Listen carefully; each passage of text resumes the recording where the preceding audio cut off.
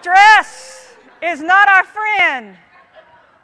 And finally, let's have a silent moment, if we could, for little Brit. Poor little Brittany looks like she has been run hard and put to bed wet a couple times, yes? Stress is not our friend.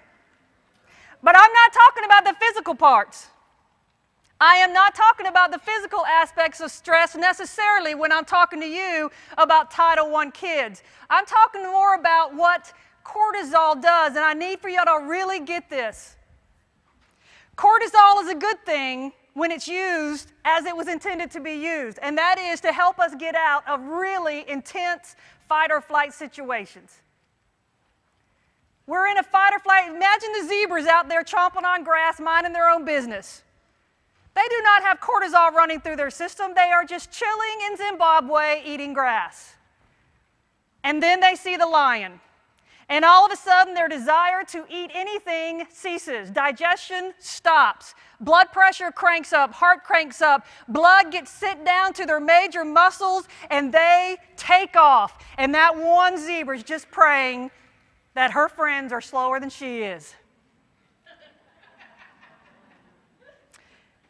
But the interesting thing is that when the danger is done, they get away from the lion, zebras don't keep being stressed and worried. You are not going to hear a zebra say, "Honey, do these stripes make my butt look big?" You're not going to hear zebras worry or stress any other time than in fight or flight. That's it. That's when cortisol is a good thing. When it's a bad thing, it's when cortisol never leaves our system. And that's what you're dealing with Title I children. We are dealing with a situation in the body where cortisol has flooded the system and it stays. And let me share you a couple things that cortisol does that will help you understand how imperative it is to help our kids deal with our stress. Cortisol greatly impacts the prefrontal cortex and the hippocampus. And look what those areas deal with: learning, cognition, and memory.